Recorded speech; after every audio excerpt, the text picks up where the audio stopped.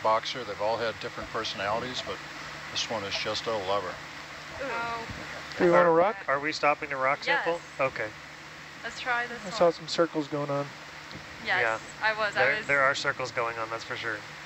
Bridge nav. These looked much better than the ones like a minute. I hope that this thing is giant and buried and it comes out and you're like, no, not again. All stop, please. No, this Thank one looks good. What is that? Dead? Something's I dead? don't know. Where is this sample going to go? Let's see. That can go in C, D, E, or F and starboard. Starboard. So that's port off, bio on. Sorry? We need, is it that right? Port off, bio on? Hold on, take a look. Yeah, we need the port camera off, bio on. Oh, yeah. Cameras.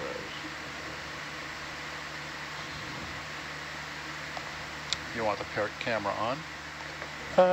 I need bio on, yeah. There you go, thank you. Wait, I lost, is it this one? Yeah, it's Yeah. this one. Which is it in my view? The darker one? Yes. Yeah, I'm trying to find it in this other camera. Oh, So okay. that's, I was think it's wondering, this I was one. like, I think it's this one. okay. Let's hope. I was about to circle it up, but it's not going to work on this screen. Oh, at first I was confused because I was like, I thought we lost sight of it, and I was confused. I was like, oh, did it move? I don't think it's in the brow cam. Might be in I'm the looking, still camera. I'm looking at the still camera. Yeah, it would be over there.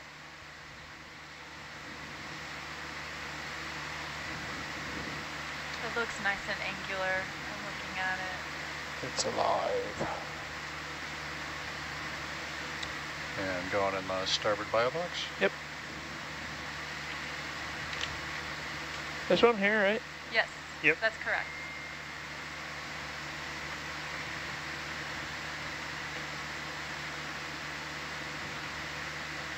Oh, it's that one. Cool. Were you right? Yeah, I was wrong. That was Ooh, Acquired. it looks good. That looks good. I like it. A little flat, but not too bad. It's not too bad. Well, I that's like that's it. cool there. Yeah, Very angular. I love Yeah. it. Thank you. Awesome job. Thank you. That's like a good size too. That'll fit in the rock saw easily. Yes. I like how even though there's nothing on our starboard side, Jake keeps going through these great machinations to make sure it doesn't get lost. Aw. Firing sample. First time I've ever dropped a rock. I think it leapt out. I And don't think it was you. The rock. That was the best Yeah, rock no. we've Thank ever you, seen, Fuhaku. and you lost it. Thank you, Fuhaku. And what was your preferred box, Data? C. Charlie? Yep.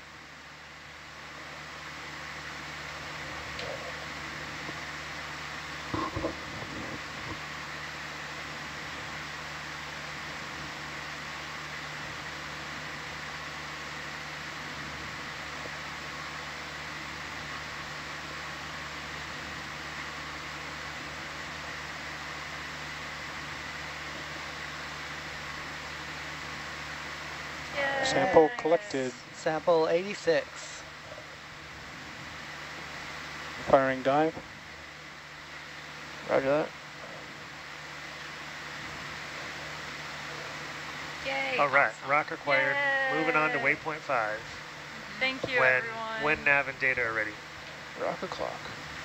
Hannah, can you share a little bit about why do we want those angular rocks? Like what's special about them? How do you know what is a good rock? So we want the angular rocks because of Good run over. what? Oh, just laying down. Oh. So we want them because it's a sign that the minerals, it could have been in the beginning, like of the flow, and like when it cut off for the minerals. And then I kind of forgot. But yeah. But we want them too because you can also see the flow pattern sometimes, like the angular, so that we know it was part of the original, like part of the flow, which we were actually able to see. Mike pointed it out where he was like, oh yeah, that looks really cool. And I was like, yes, because that's what we're looking for, because we can tell that it was part of the flow, and that hopefully it will have some of those minerals that were a part of it that we're looking for, like the amphiboles, the clinopyroxenes, and plagioclase. But yeah, so it was nice. Good job, Mike, for noticing that. Or which thing? Where you were like, oh, look at that, that looks cool. Oh yeah. That was what we On this rock? On the, yeah. Oh, cool. So- You're welcome. Yeah, I was gonna. You said it, and I was like, yeah, that is cool. That is what we're looking for. So for our viewers who may not know what you mean by flow, because I know we're probably going to be practicing recognizing our low bait flow, our Holothorian. sheet flow. Is this low bait? Yeah. Nice. Can you explain what you mean by flow? So by flow, so similar to volcanoes on land, there are different types of flows that occur. Of lava. Of lava. Flows of lava. So, for example, in Hawaii, 2 of the flows are called aha. Two A's, yeah. With an Okay. apostrophe. And then pahoihoi. And those are 2 examples of flows. One, pahoihoi is like very stringy, like ropey looking. And then is very, it looks like when you touch it, it would hurt. It looks very, like, it looks jagged. like, It's jagged, yeah. and Angular. Yes, yes. So for the type of flows that are for seamounts are lobate, sheet, and pillow lavas, and they depend on velocity. So the fastest is sheet, and we're probably going to come across some sheets. And then there's lobate, which is middle, and it kind of looks like, I describe it as like brain texture looking. And then we have pillow lavas, which are, they look like they're in the shape of a pillow, and they're the slowest to form, or the slowest velocity. So, and then a lot of the rocks that we pick up are pillow lavas, or debris from other types, any of the other types of flows. So yeah, Nice. that's what I meant by lava flows. Thank you for that. And Hannah, do you know much about the Hawaiian hotspot versus the Cretaceous? Because that was kind of like one of the objectives of this particular dive. So I'm not sure what isotopes or what the main difference is between the Hawaiian hotspot versus the one that we're looking at that formed the Cretaceous seamounts. Val probably knows more about it than I do, but the isotope signatures are different enough that you can tell it comes from 2 different hotspots. So the way that we look at these isotopes is by looking at the minerals that I was mentioning earlier, like the amphiboles, clinopyroxenes, and the plagioclase. Those are minerals that we can use to see the isotopes and to look at the percentages that the flow created.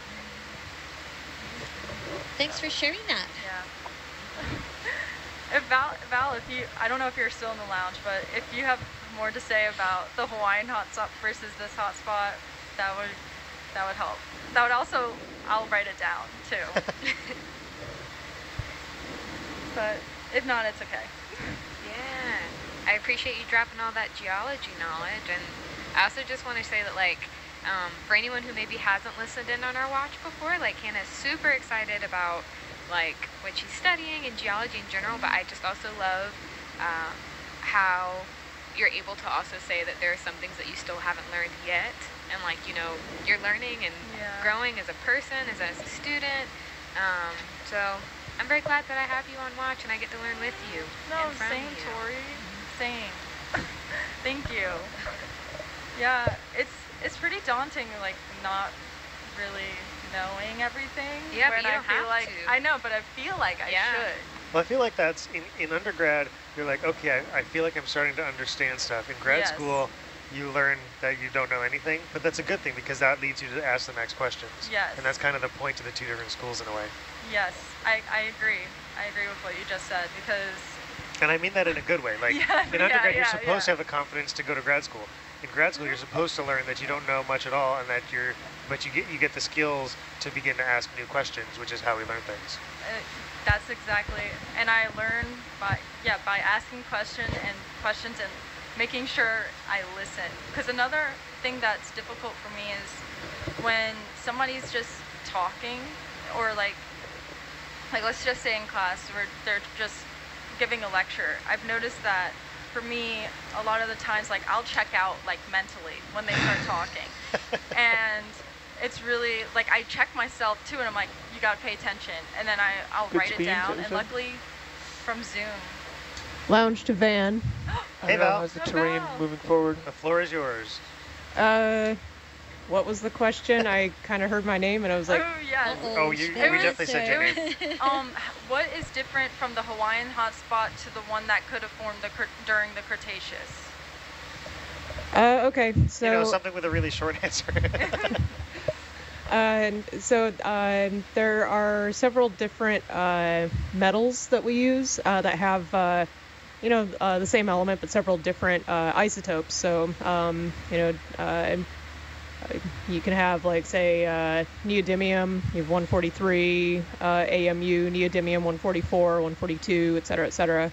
We're looking for little variations in things like neodymium or strontium or lead isotopes that can help tell apart the two hotspot tracks, because Hawaii has its own isotopic signature, and we know what it looks like along the Northwest Hawaiian Ridge.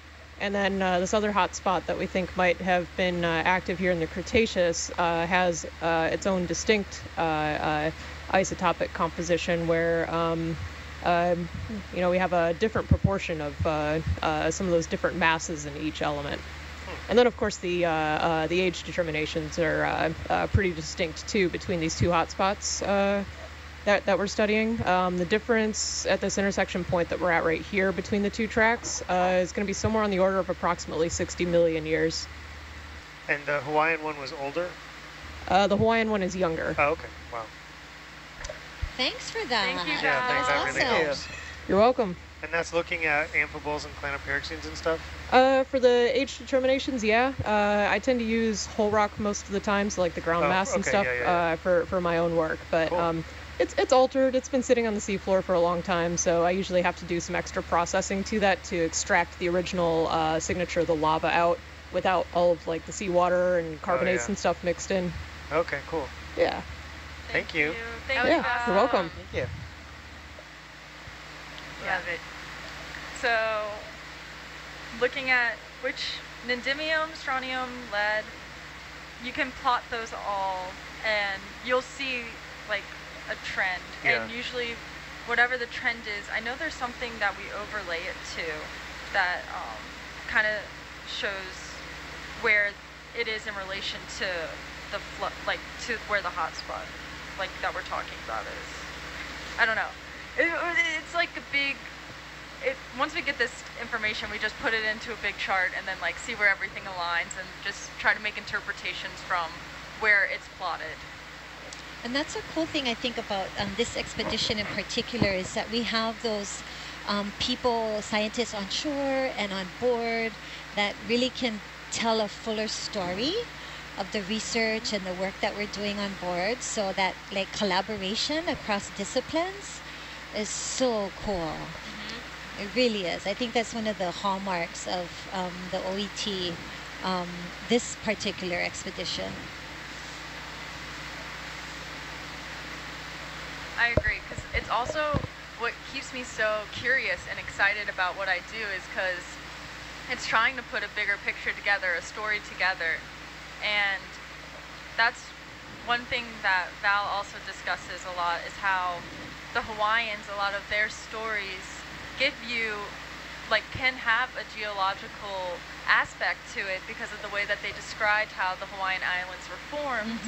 Is very similar to how the hotspot interacted during that time to form also the Hawaiian Islands. Absolutely. And so it's so amazing how observant the Hawaiian people were, and it's and awesome. continue to be.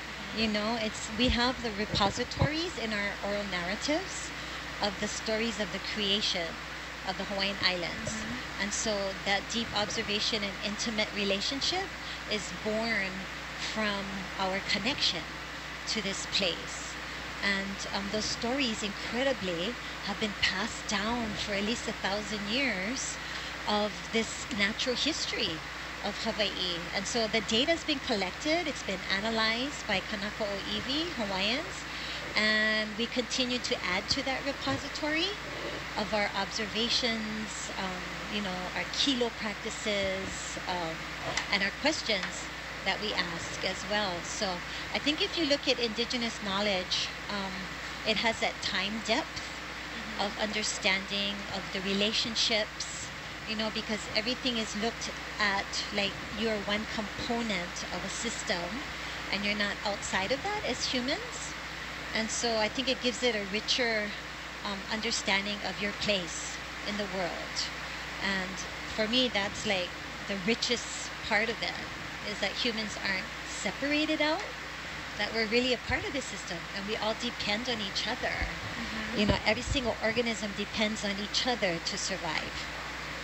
Yeah, I think it's really important to constantly highlight all, like, the indigenous people of Hawaii and how their deep, intimate relationship with nature is just so unique, and I get goosebumps every time like that I read about that. I'm like, oh my gosh, this is crazy how they knew so much before anything was really like discussed about it in geology, because I don't know, I feel like a lot of hotspot geology has only happened in like probably like maybe like the 50s, 60s, I'm not sure, but basically like not as long as probably the Hawaiians had it. Oh, absolutely.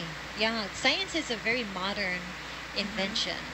You know, indigenous knowledge is ancient. Exactly. And it's the two of them, they're both valid systems of knowledge, and we can use both to really deepen our understanding of the natural environment and those relationships between these different ecosystems. Because I think sometimes in science we kind of just go off in these very kind of vacuums.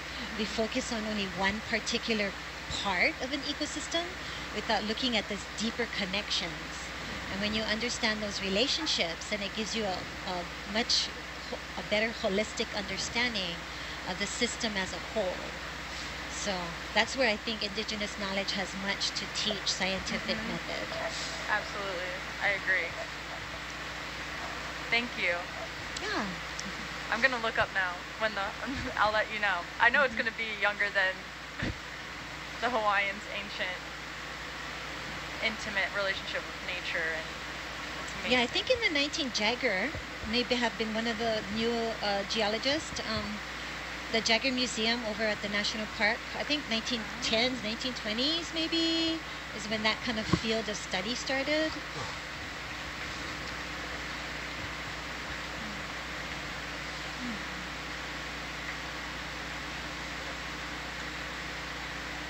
And while Hannah's looking this up, this is an amazing conversation that I want to keep going. But Sebastian, what was that sponge we were looking at? That is, according to Chris Kelly, an Atlanticella species of glass sponge. A glass sponge, nice. 1963 was when it was first. Ooh, good year. Yeah, it's only been around about 50 or 60 years. Yeah, formally, plate motion modeling about just over 50 years. That's so young compared to the Hawaiian knowledge, like Hawaiian. Is it repository? Is that? Or history, ancient history? Yeah, it's kind of a repository, like Vaihona is a Hawaiian word, and vai means like rich. Vai also means water, fresh water, and so there's that correlation that what makes a place rich is the living water, and so our repositories of knowledge are living repositories.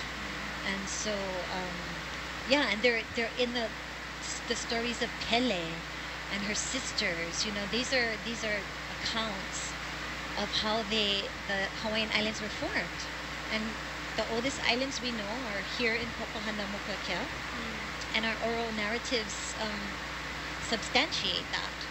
You know, that these are the islands that are the oldest, and it's all part of our oral narratives and the stories that are passed down. And so that it just, oral narratives are supported by science as we delve deeper into them. So was a lot of ancient Hawaiian stories, were they written or were they more like word of mouth? It's all oral. So Oral, the okay. written word wasn't part of our culture. Okay.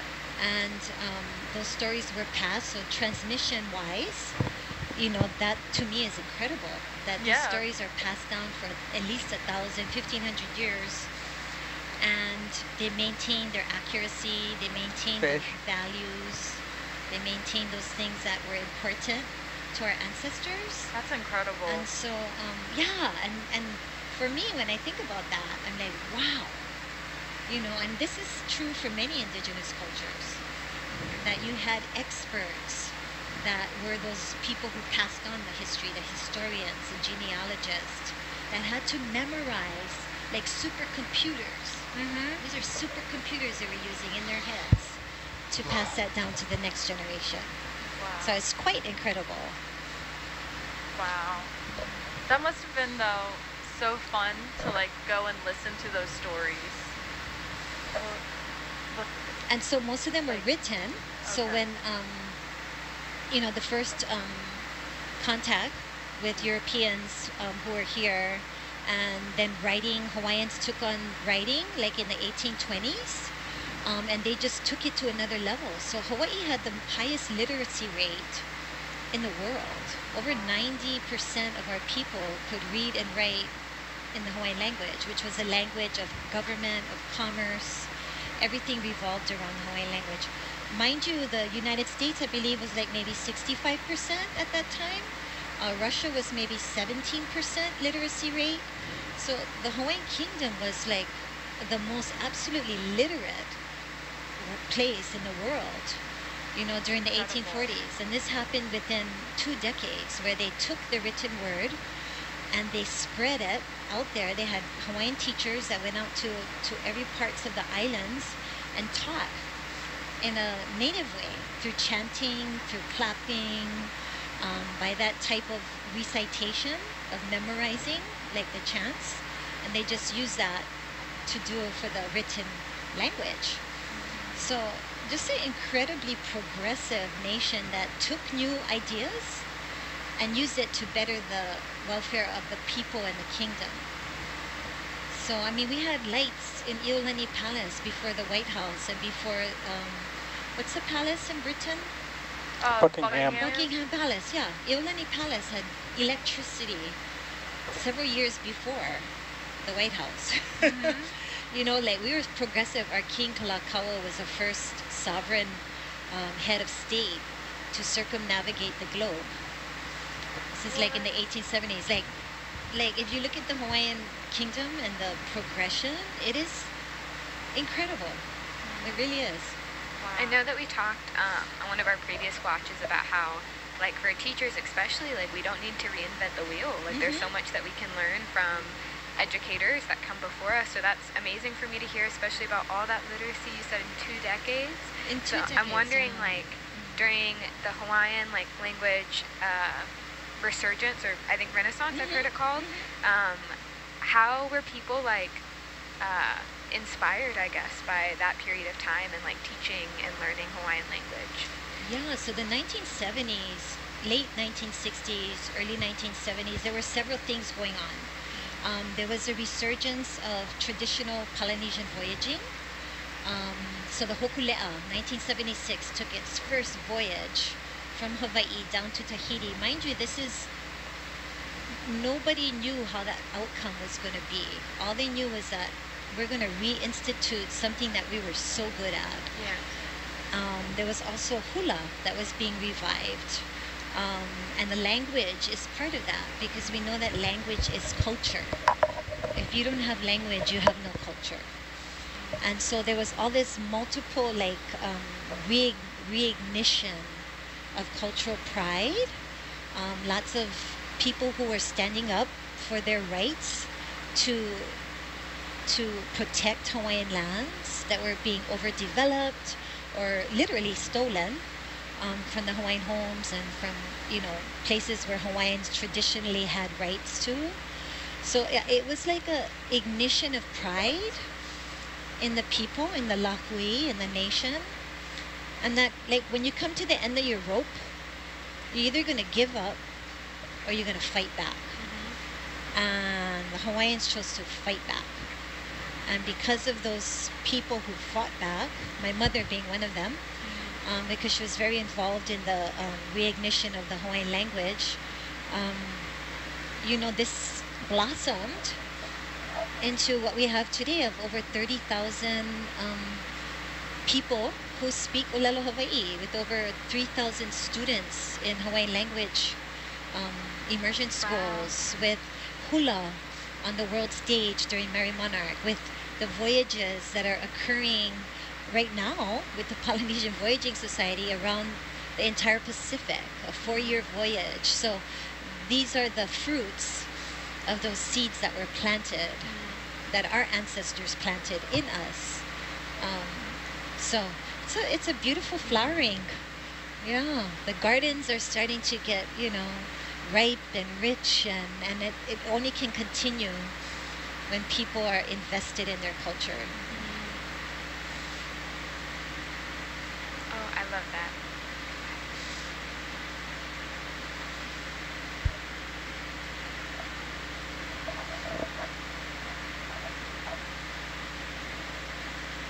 And as a side note, this is happening in Ireland as well, with the traditional languages there. And so, you know, that reinstitution of language is going on all over the world. Right.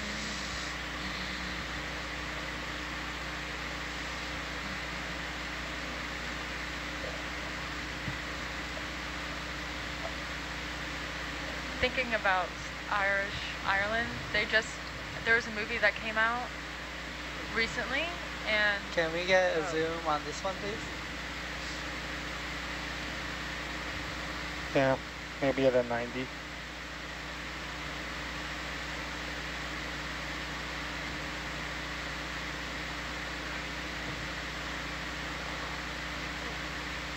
Too quick. Not a bamboo, at least from this part. I'll put the focus further down the stalk and come out a bit. Yeah, look at the base and you'll see. Base. Base. I don't see I do. There's two right there. See them? Right there? Oh yeah, you can barely see them. Yep. like barely. Yeah, it's coming barely out. bamboo.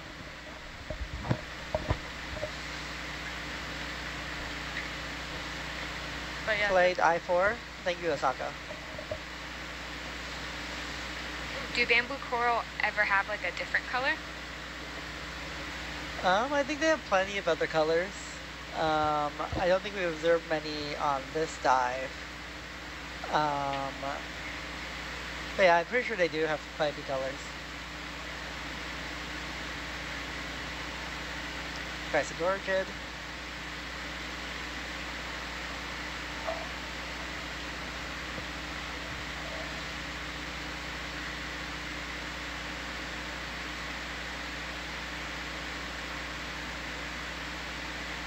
Looks like we're looking at a low bait flow. You see, like, Can you little, describe? Yeah. Yeah, like that's what I think. Brain. It has that patrioidal look, right? I mean, I can't tell. I didn't notice if it had a botryoidal texture or not. Patrioidal cat is like the round, right? Yeah, the grape leg. Yeah. Oh, you're saying that low bait flows in general look like Patrioidal, like giant botryoidal. patrioidals. I don't think so. Fine. I don't. I personally don't see it. Well, I feel like I'm being attacked right now. No, I'm just saying I personally don't see it. But if that helps you, like, I'm not gonna disagree. The back row has been fighting these watches today. This is just me and Sebastian's relationship, okay? We're very snippy with each other for some reason. That's just how our dynamic works. I don't know, I thought you could attribute it to your astrology. Okay, let's not talk about astrology on this. Nobody needs to know. Nobody needs to know. So Hannah, right now what we're looking at, you said this looks like a... Ooh, wait. Hold up. We're changed. Give me a moment.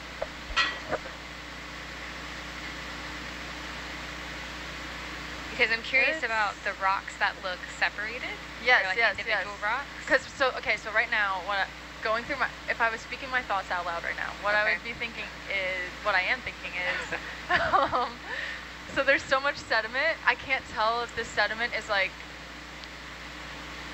spaces between it, like not connected to it at all, or if it is connected. But looking at this, it kind of looks like lobate. And then this looks kind of like broken off.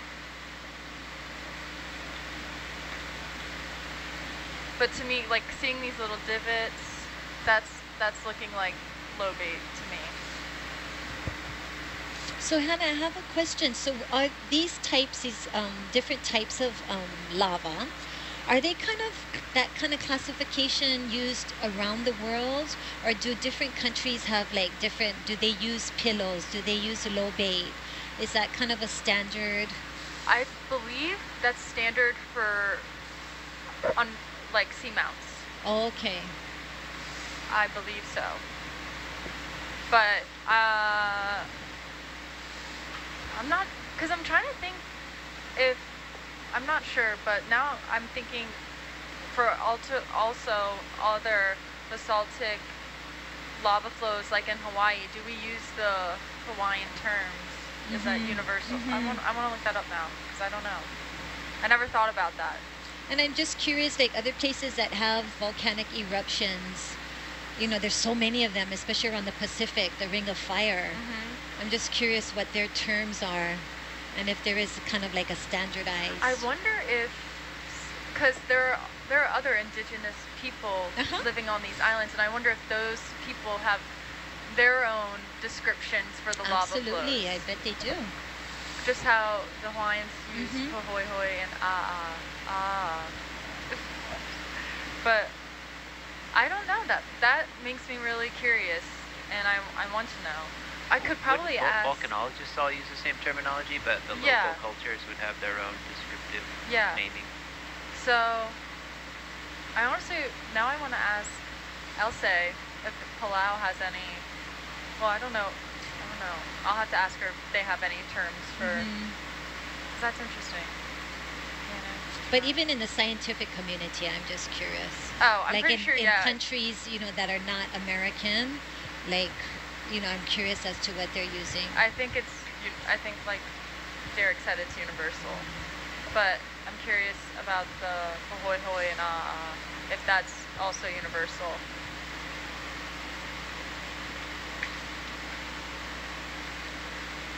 I'm pretty sure they are. They are? Okay, good. I think I've heard they are. You can report back in December after EGU. I want to find out now. Was that more of the, what's it called? Was that rock you avoid? Wait, what? Was that rock with the such a P that you avoid? Pumice? Pumice. I think I saw a pumice rock. Yeah, right there? Oh no, it was before, but that one also looks like one, I guess.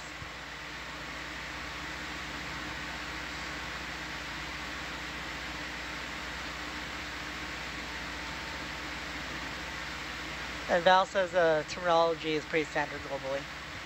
Good. Okay, good to know. Thank you. Because when I looked it up, it's like confused.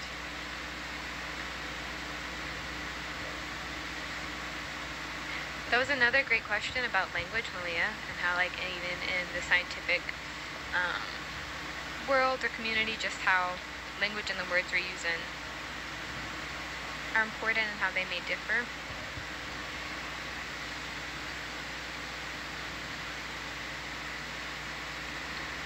Just real fast, this is a low bait flow right here.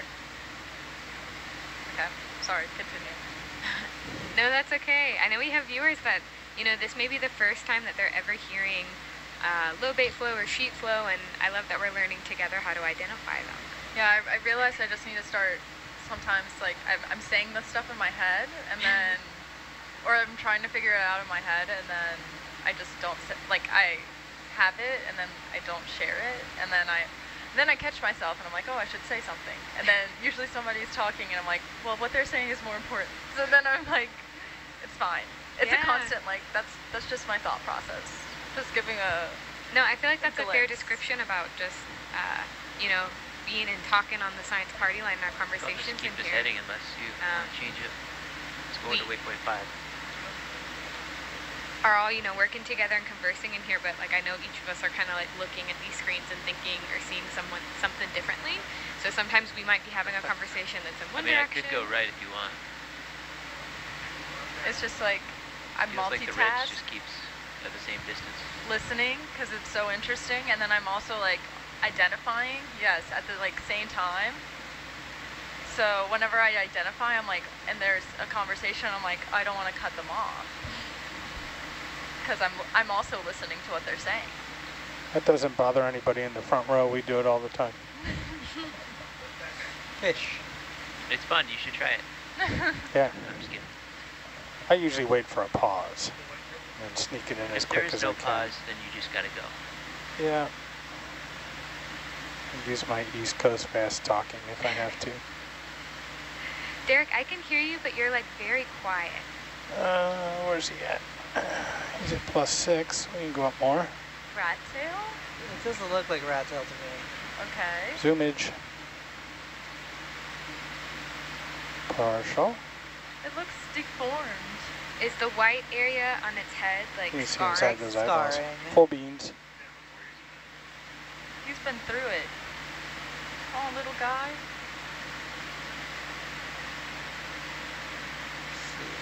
What my kind of goodness. fish is this? I'm trying to Sylvester? find it right now. Oh, it's crispy to it, which I'm feeling is moving in the background. Looks like he's got some. Oh, you can see Looks like it found a weed eater. texture. Oh, the lasers are What a there. pose. Look, Yeah. he put his hand on it. Oh, Trying to That's get the not a whole organism. Bam. I'm jealous of him that he's touching the rock. I wish I could touch the rock.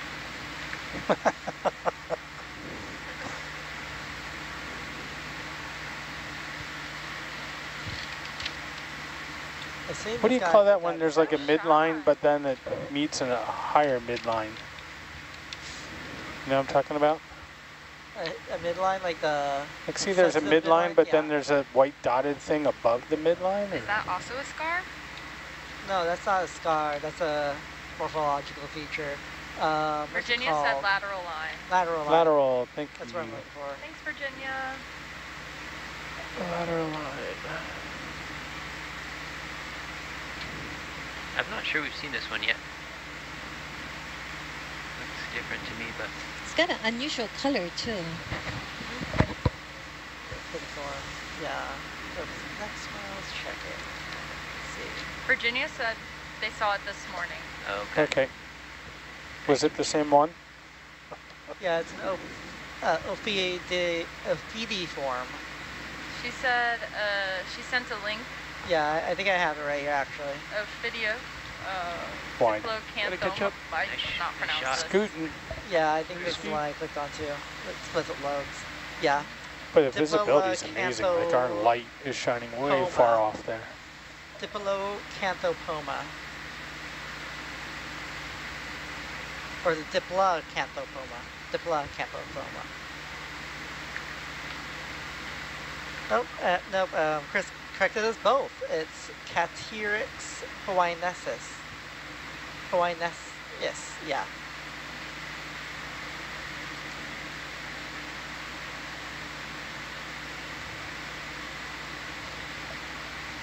I feel like biologists should have their own like spelling bee competition, and I think that would be so much fun to go watch. And then Yeah, just like to hear all of how like y'all pronounce everything. Interesting. It's a live-bearing fish. Oh, really? Yeah. Huh. It's in the Cuskeel order, but not family because it's live bear. What does that mean? So it's kind of like, it's a Cuskeel, but Cuskeels normally lay eggs. This guy gives birth. Well, is it a guy or a female that gives birth? Or do the males give even birth? though you all insist it's a male.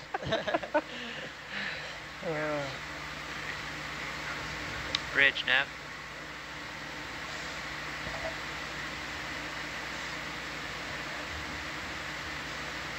I'd like to do a different ship move, going 50 meters at bearing 220. Same speed, please. 0.3. I think that'd be a good double header of game shows is biologist spelling bee and then what is it? That's Wheel correct. of Fortune in Hawaiian. That'd be so much fun. They need a board about 2 miles wide though. I'm just gonna see if we can get up on that. Oh wait, Chris is correcting himself. Let's see what he says now.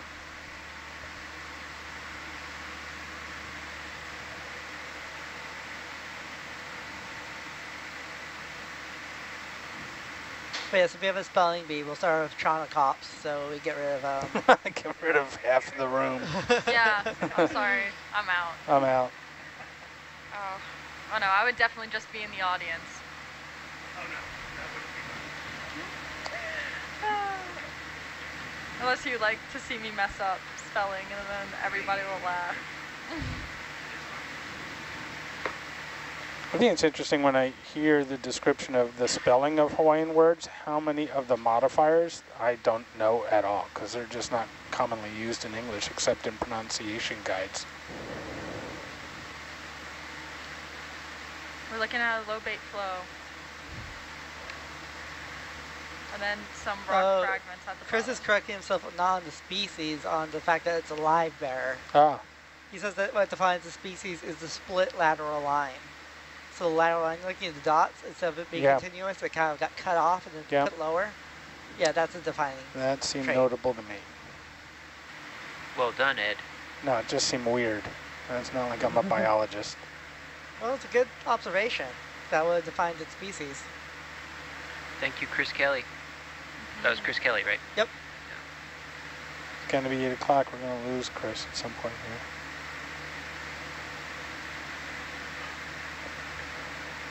Wealth of knowledge.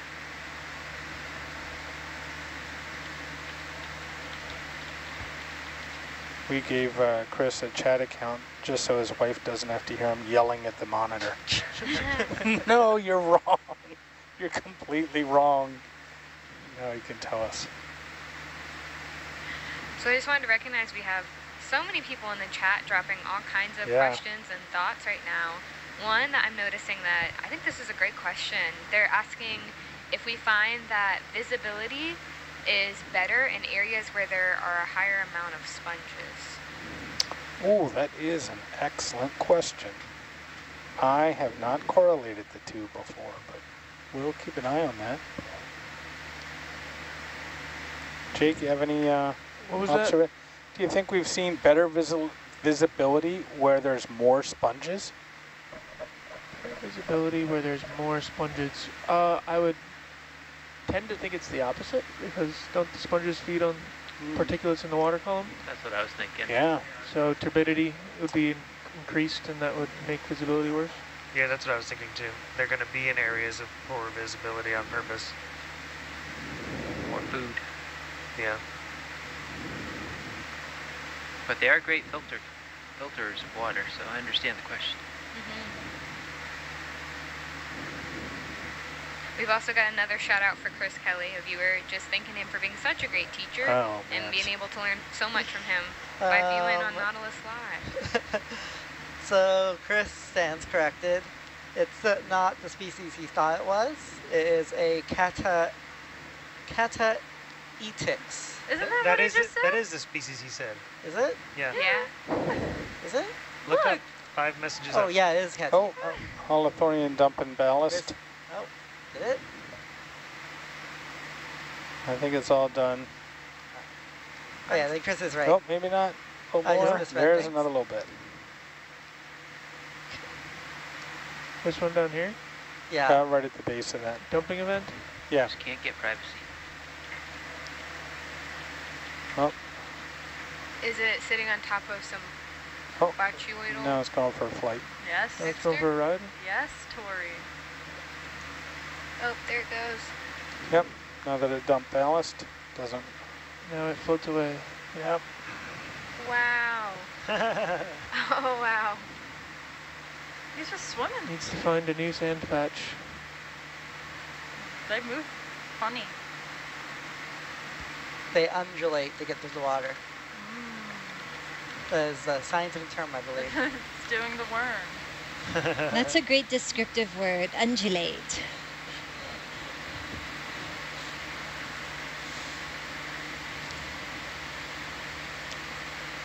Certainly not very efficient. But they are beautiful. Cucumber, it's very efficient.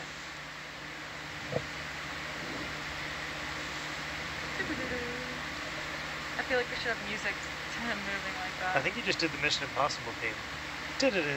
Yeah, I did.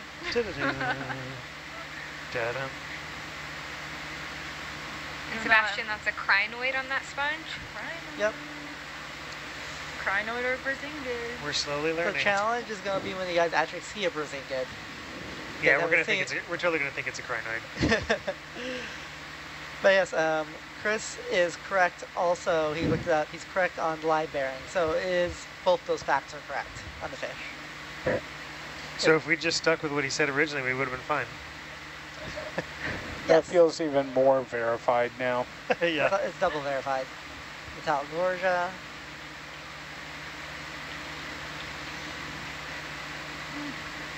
Also, we never finished our introductions with the pets, but someone did suggest that we needed to share.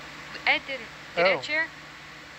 I don't think so, but someone suggested that we needed to share some of our pet pictures on Instagram, which I think is fair because we were sitting here looking at these pictures saying, oh, so cute, and no one can see them. That's what my sister, she was also watching, and she was like, I wish I could see all these pets. And I was like, I know. Not updating there. We should do it. We can. Ed, did you share? That would be a Megan call. I don't know. We talked about Arlo earlier. I don't know if that was. I don't think that was this watch though.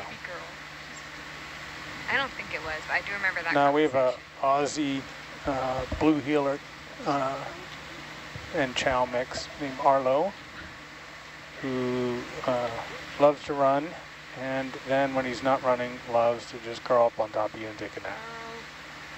And he was preceded by the best dog ever, Cooper the Wonder Dog, who was a Collie Basenji mix, who would never bark, never ever bark, but would talk all the time. And was the best dog ever. Best dog ever. It's a hard gig to follow up on. Yeah.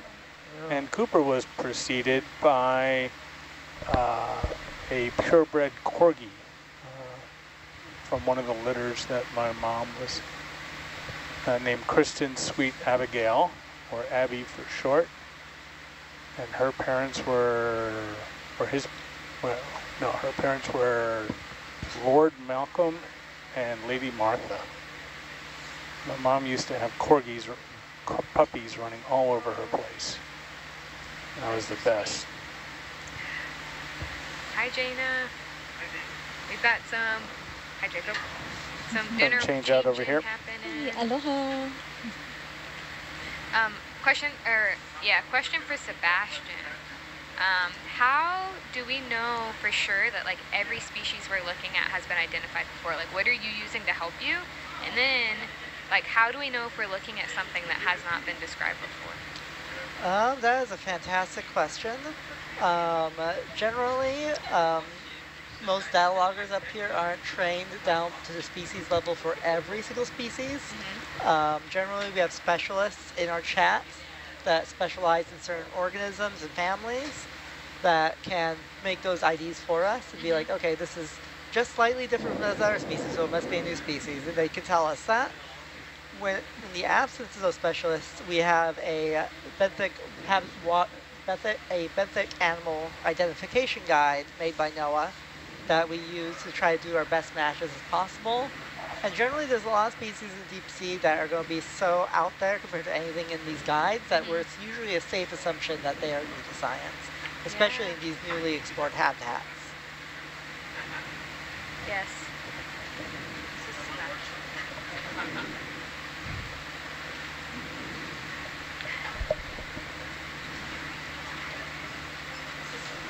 I feel like we found the edge of that ridge. So now I'm trying to just go up it without going off the edge. Looks like it, yeah. I feel like this is a good time to mention then that, you know, right now we're looking at Willard Seamount that was first mapped in 2014, and everything that we're seeing right now is the very first time that humans have seen the sponge, these rocks, and we never know what's around the corner and what else might be revealed to us.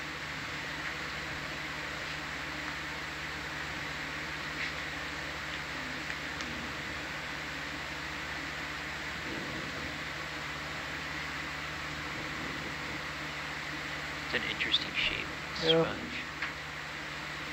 Yeah, it's very flat looking, but like planar. I think the word I'm looking for. Less like flat.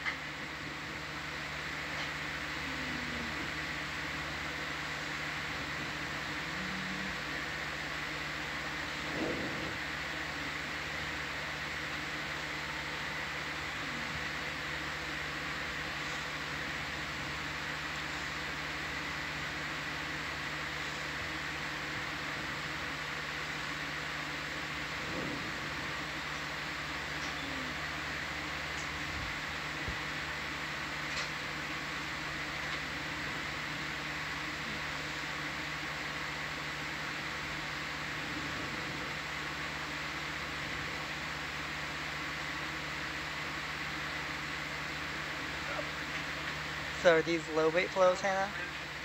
Actually, what I was just thinking in my head was trying to discern if it was low bait or sheep. It looks pretty bacterial to me. That is so weird that you just said that. So weird. So we're just tracking a line at bearing 170 I'm right leaning now. more towards low bait flow, but See? I need more. Yeah, because it looks very bacterial. No, no, no, no, no, no, no. No, no, no, no. I mean, they look like large Yes, grapes. low bait. I stand by my decision. Yeah, because they're bacterial. No. I see you're like, I stand uncorrected. Is it fair to say that low bait looks kind of like lumpy? Yes. I feel Not botryoidal. botryoidal is kind They're of like lumpy. little lumps. Yeah. Like very like boiling water looking lumps. But this is bigger scale. Please no. Please don't call the texture of low bait botryoidal, please.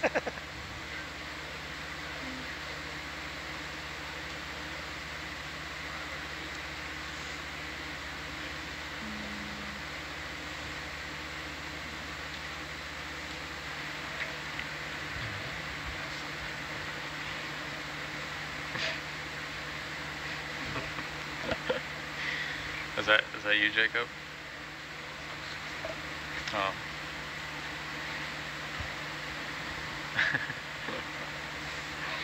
Yeah, so these are just rock fragments and maybe pillow, but I don't really see that many. It's just broken up. There's a crinoid. Yep.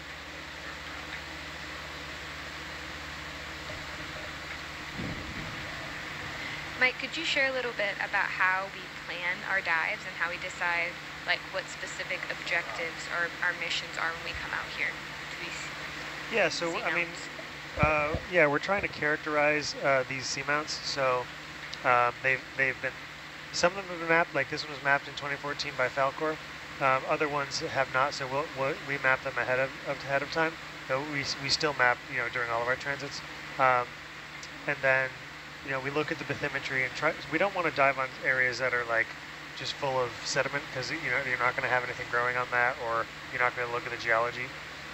So we kind of plan it these dives up along the highs. So we might, this one we started at the base of the canyon, but then came up the side. Other ones will start like kind of maybe halfway down the seamount. We try to get to like 2,500 meters and then come up to the summit along a ridge so that we have hard bottom for different biological organisms to grow on, like you've seen here, as well as being able to look at the rock. If we did too much in like the valleys between the ridges or at the base, we're going to see mostly sediment. So we try to define it, the ROV track and the transect based on the bathymetry and sort of where the rocky parts are going to be.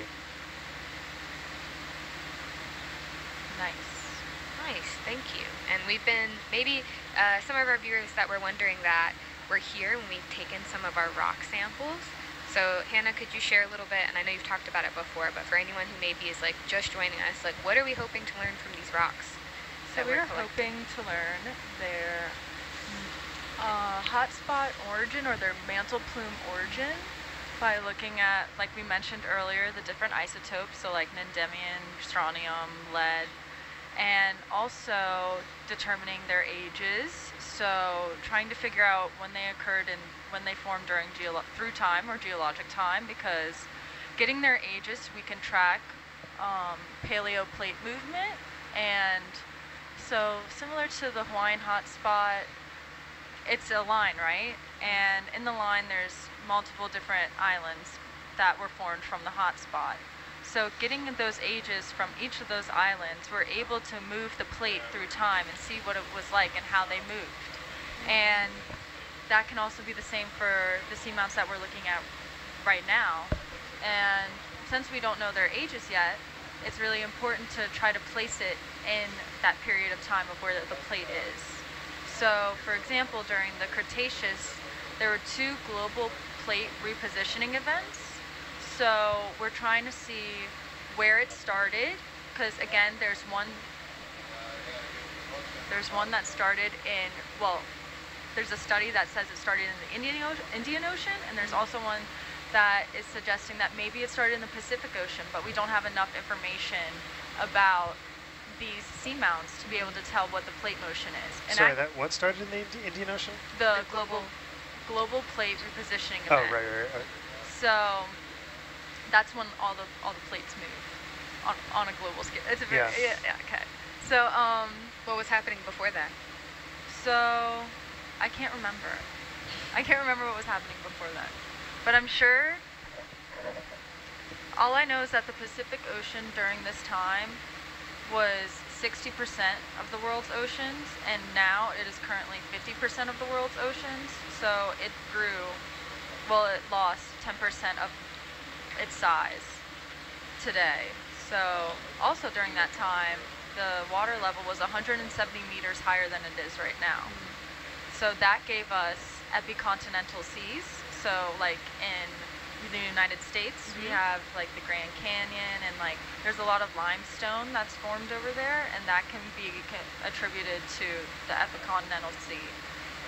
Wow. So the global plate repositioning event, Fish.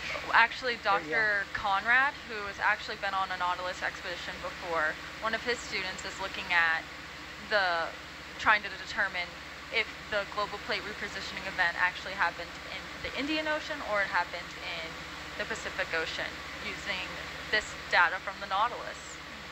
But yeah, that's some things that we're looking for from these rocks. And right now we're looking at, it looks like a bit of a lobate flow up here, and then rock fragments and pillow lavas. But yeah, that was a great question. Again, there's just so much that we don't know.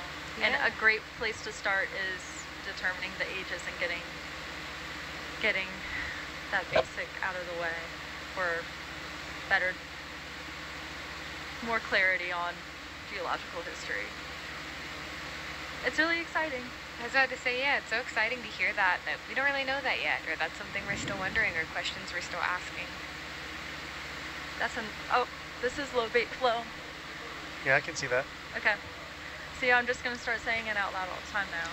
I like one of the things I remember from grad school, and maybe the ideas on it have changed in the last 10 years, but that plate tectonics are driven by one or both of ridge push and slab pull. Is that still?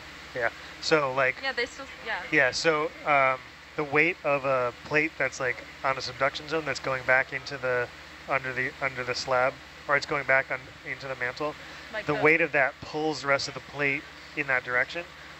Also, the upwelling of magma at the mid-ocean ridges kind of pushes the plate out. So I think it's both. But I think there are a lot of factors that probably go into it. And so that's kind of what drives the movement of the plates. And so sometimes, like we're kind of in a relatively slow and stable little areas of movement, but some periods in geology, there's much faster movement of plates. And that can be due to more active volcanism along the mid-ocean ridges, potentially, or a lot of other factors as well. Yeah. But those are two of the driving forces of the movement of plates, which I thought was really fascinating because it makes a lot of sense. Like, yeah, the weight of a slab is going to pull the entire thing in that direction, and you know, lava pushing up is also going to push stuff. So I like those because they're concepts that I can actually get my head around pretty easily, and you know, also explain global plate dynamics. Yeah, no, and again, in geology, one thing that I notice is that a lot of things that have happened could be a combination of a lot of different other things. Like a lot of things can go together. So it's crazy because I think one of the first classes that I took a mass extinction class, so that was really fun. But and kind of dark. It's kind of dark, but it was really interesting because we were looking at all the different factors of what can contribute to mass extinction. And one of our final papers was discussing how, do you believe after taking this class that when the meteor hit, that was the only thing that caused the end of the dinosaurs? And no way. No, exactly, no way. So I think my favorite piece of evidence, which I read, I forget where, but I was just like, oh, wow, is that, so the KT boundary, which is the small... KPG. What? It's KPG boundary. Oh, they changed it? Yeah, they changed it. It used to be the KT boundary, but KPG now. Yes. See, I haven't done geology in a while. Is the small layer of, a thin layer of ash that you can find globally from the impact that cast up all of that, and it's fragments or basically pulverized fragments of the meteor because it contains elements that are not found on Earth, iridium that's only found in space. So the idea is that boundary is basically below that is where dinosaurs existed, above that is where they don't. But there are no dinosaur skeletons or fossils covered by that layer. They're not like right in that layer. They're below it.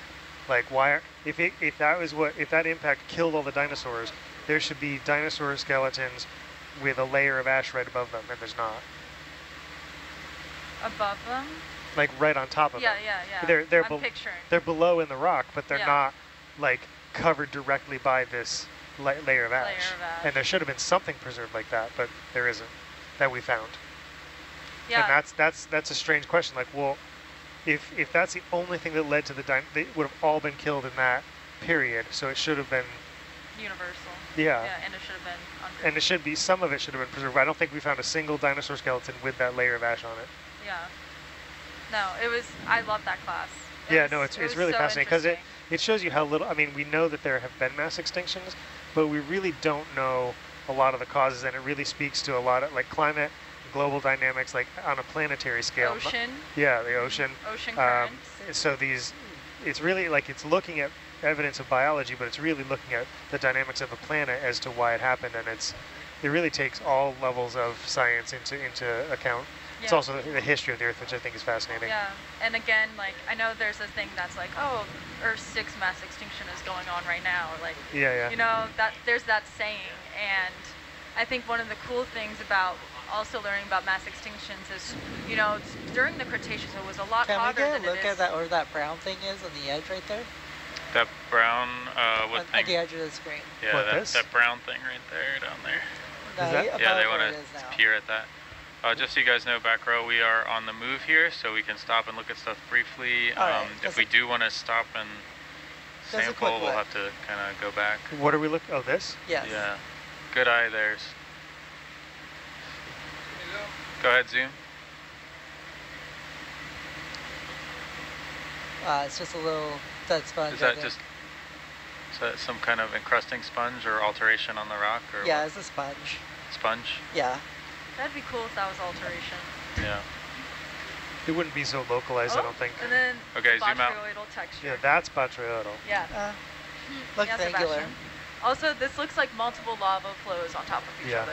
Multiple lobate flows. Yes. Oh, crinoid or brisingid? Crinoid. Brisingid. It didn't have the spiky reaches. Oh. Okay. But, so, back what I was saying about the Cretaceous. There was just, I was saying how there was so much that was going on during the Cretaceous. It was warmer. Yes, it was warmer.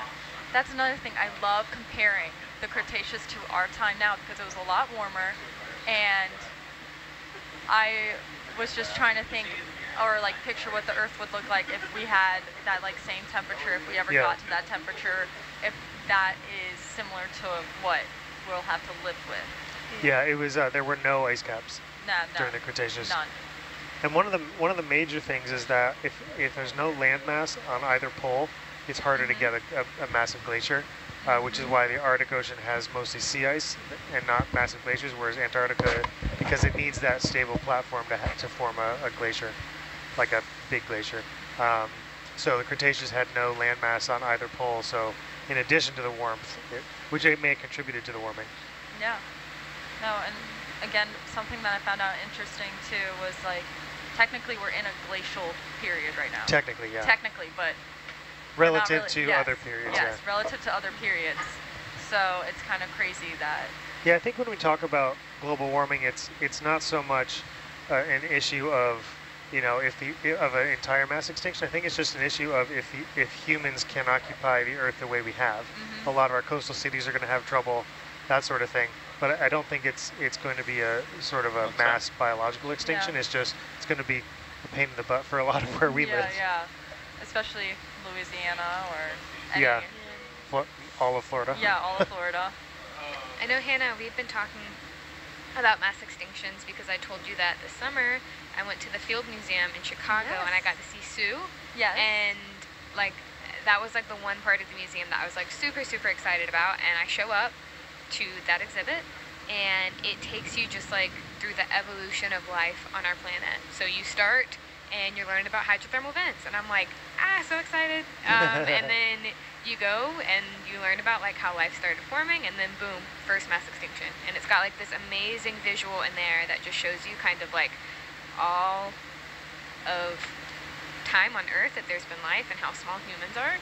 And you keep walking through and it's just like so amazing to learn about each extinction and like what led up to that one specifically, and see where life was, how it evolved. And then like, you know, I know we've talked about one where like this like huge number of life in the oceans just disappeared. And I was just saying there, like, I've never heard of this before.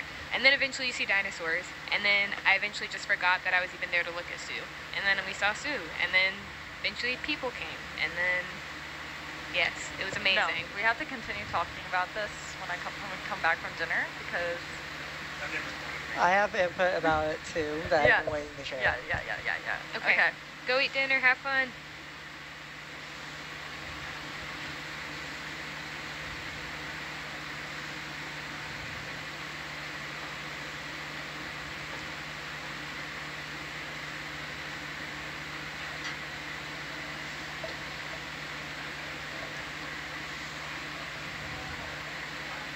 So yeah, for any of our viewers that are interested in learning a bit more about mass extinctions, like what we were just talking about, I love the Chicago Field Museum so much. That was my first time ever going, and I learned so many things and did not even get to finish going through everything. But like that specific exhibit, I was of course super excited to see Sue, the T-Rex fossil that they have.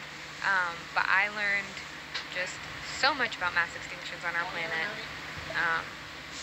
Is that a one-day kind of expedition, or did you spend several days there? I only went one day and did not get to see everything. Oh. And I think also I was taking a lot of time just like standing there like looking and and like I could see you taking more than one day. Yeah. And there's also the Shed Aquarium like very close by, and like we didn't go there. There are art museums. That was my first time in Chicago. So like I felt like I was overwhelmed with like all of the things I wanted to do, but I knew I specifically wanted to go to that museum so I could see Sue the T-Rex. And there were like a few other things that I really wanted to see. But yes, I don't know if you'd be able to accomplish it an entire day. Yeah, that sounds like a whole week's worth of visiting Chicago. Yeah. And then the music too. Yeah. Like the music is supposed to, isn't that where jazz kind of was kind of spread out from Chicago? I think that was the place. The history of like the origins of jazz, but we did go and listen, and I love live music, and that was also one of my like favorite parts. I had so much fun. Have yet to visit Chicago.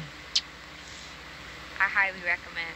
And it was, if you know, with summertime, I have not been during the winter time, so I heard it's pretty brutal. Yeah.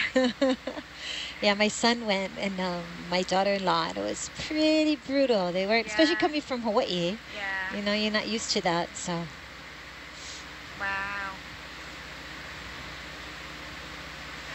But yeah, so many great museums all over the world that I have yet to explore. Where are you, Sponge? We see a sponge in Atalanta. Should be straight ahead. There it is. Yep, another one of those Proteopogon sponges, the elephant ear sponge. And there's a small sea star at its base as well. Oh, yeah.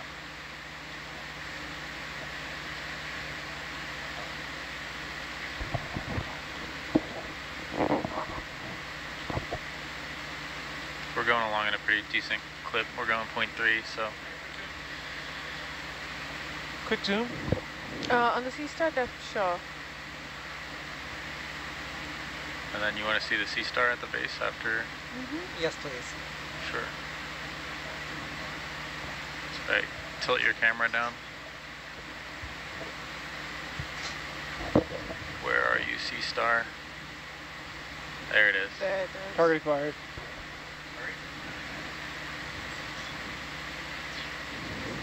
Target acquired. Yeah, I saw one of those on the way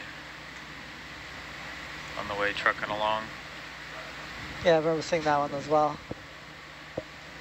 Keep on thinking it's this one sea star we're looking for, but they realize it's super shallow. Yeah. All right, come on.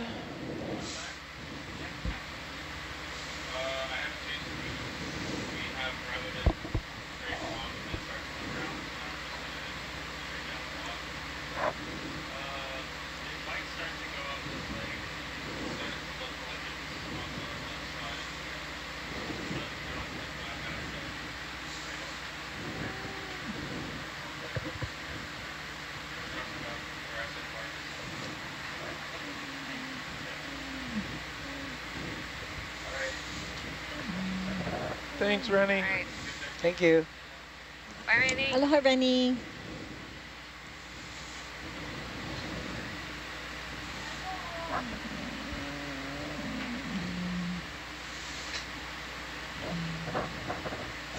Yep. I think it's above. I'm going to come up a bit. Yeah.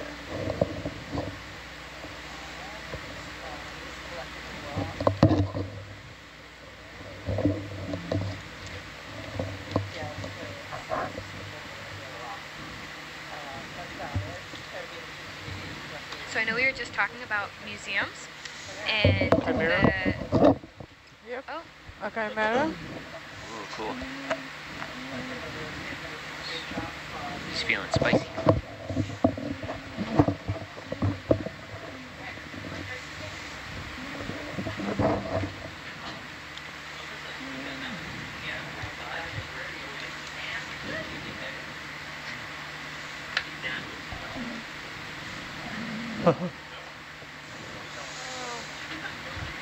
Bye, buddy. Thanks for hanging out. They didn't want to hang out long.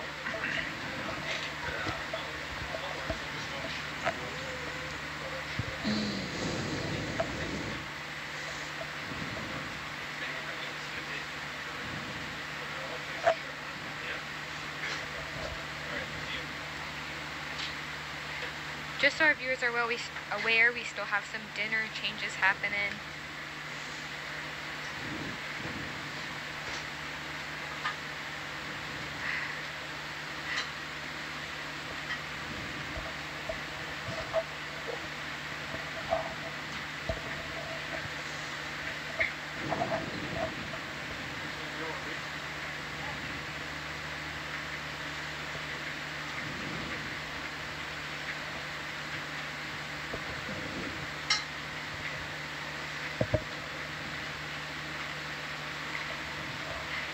So I was going to tell you, Malia, about something that's coming to the North Carolina Museum of Natural Sciences that people are like very excited about. And it's an exhibit that's going to be called the Dueling Dinosaurs, because it's these fossils of a T-Rex and a Triceratops that like are locked in combat. Whoa, yeah. That is so cool. Yeah, and I don't know the full story about like why they're coming to this specific museum and like why they're coming to North Carolina. But so those were excited. actually found together as a fossilized record, or was it created by humans to kind of replicate a potential duel? From my understanding, they were found like this. Oh, very cool. And there are a lot of questions that people still have. Like, for example, like how did they die? Were they fighting when they died? Like, and both of them just died like this? Or did something else, like what we were just talking about, were there multiple causes? Right. Did something else happen that they both died? And then, yeah. What's that white thing down there? That is so interesting. Yeah, so that looks like a ferrate sponge, and right now we were looking at a very beautiful bamboo coral web, and in front of it, what looked like to me were two primnoid webs. Sorry, a bamboo coral web and two primnoid webs. And it looks like another one of the sea cucumbers that we have been seeing.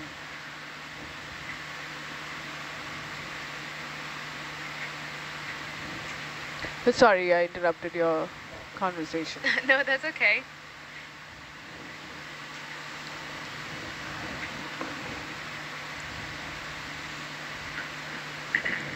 Yeah, I know when they bring those type of exhibits to the Bishop Museum, it's a hugely popular. Anything with dinosaurs. And you said the Bishop Museum? Bishop Museum, which is our state, Hawaii State Natural History Museum, named after our one of our ali'i, Princess Bernice Pauahi Bishop, who left most of her lands to the Kamehameha schools, one of the most premier academic institutions and richest in the world that benefits Native Hawaiian Kanaka O'iwi students. Wow. Yeah, you've told me about her before, but I didn't realize that that was who the museum was named after. Yeah.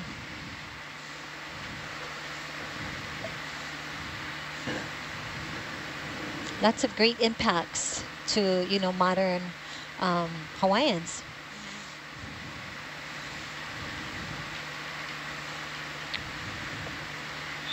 So pilots, waypoint 6 is on this pinnacle. Do we want to sort of skirt around the edge and get over to waypoint 7? Or do you actually want to go up it and then go downhill? Do we have to go downhill either way if we skirt around it? There's less downhill if we skirt this contour to this saddle and then go like that. Is there any benefit to like reaching the peak? Is there like a sampling? Not specifically as far as the dive plan is concerned. Let me check. One of the goals generally is to reach the peak, but let me just check the dive plan one more time. Thank you. Yeah, I think unless we expect to take a rock sample or more diversity of corals and sponges, I'm not sure it'd be worth the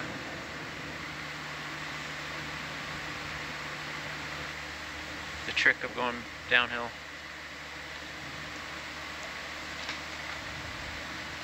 From what I can understand, it should be fine because there's no specific objective about collecting a rock from the top, specifically from that location. I think just surveying the biological diversity and getting rock samples from different parts of the seamount is the overall goal. Okay, yeah, thank you for that. I'm just looking at the transect, and it does look like this is the highest, at waypoint 6 is the highest point on the feature. So I guess that might be of interest, just to see the very top. Okay. Yes. I mean, I'm kind of a peak bagger, so that tends to be my mentality. Yeah, waypoint 6 is the highest. Yeah, and we can probably get a rock sample from the highest if the geologists find that interesting, and then continue moving. Okay. Yeah, I guess it's always fun to reach the top. All right. Well, thanks for helping me talk that through. I talked myself out of my previous idea.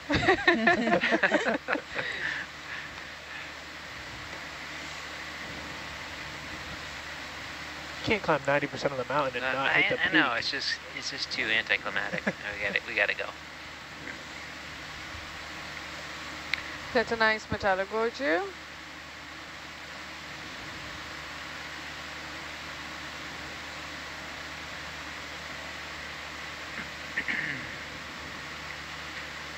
Derek, do you like hiking or climbing? Love hiking, love backpacking. Oh. Yeah.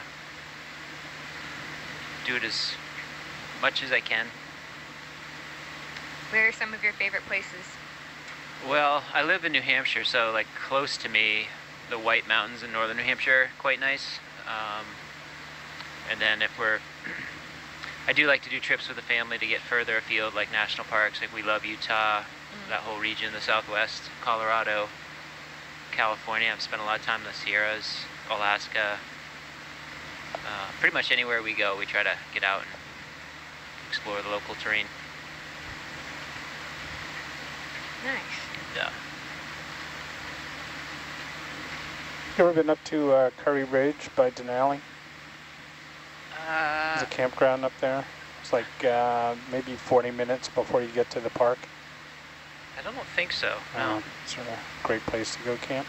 Yeah, I once stayed at a lodge at the end of the park road. I used to work for the company that would run that lodge. So it's a pretty awesome place. All the way at the end.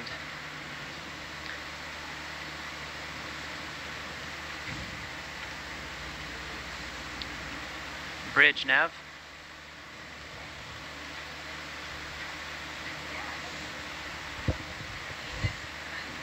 Could you please do a new move? I'd like to track a line bearing 155 at 0.3 knots. Thank you.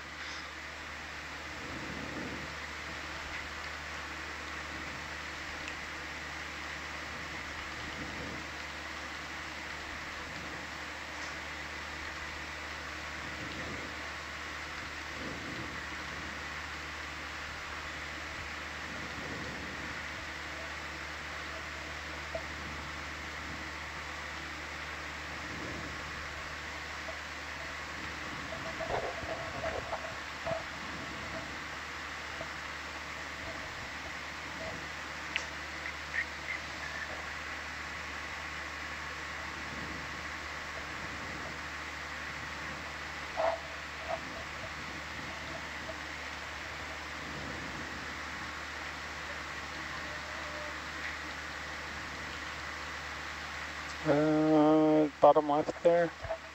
Have we seen that? Yeah.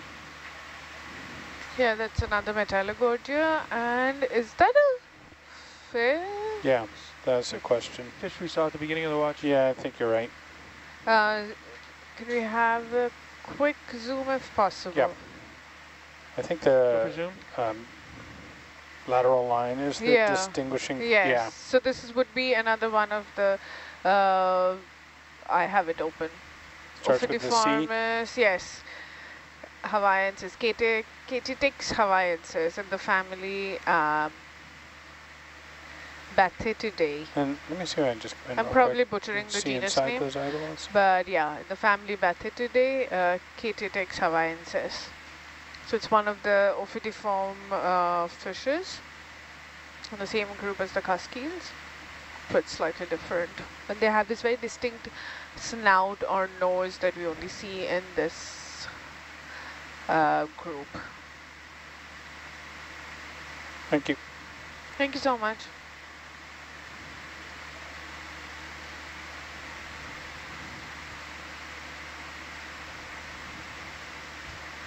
These are quite large fishes. We also saw, I think, 2 of those during our watches. These Chaetitix hawaiiensis. Oh, it's a dead sponge, maybe that stick-like feature? Yeah, probably a dead sponge or a dead whip. Oh, that looks like a nice shrimp coming in view. Probably a nematocarcinus.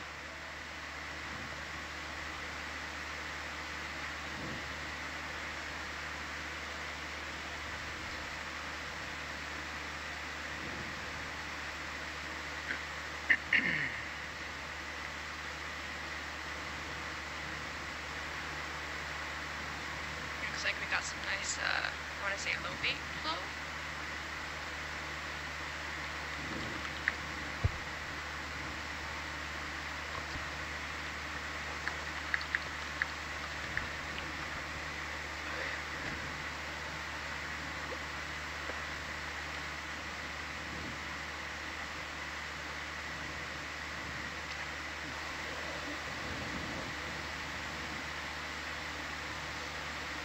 Another small metallogorgia to the right.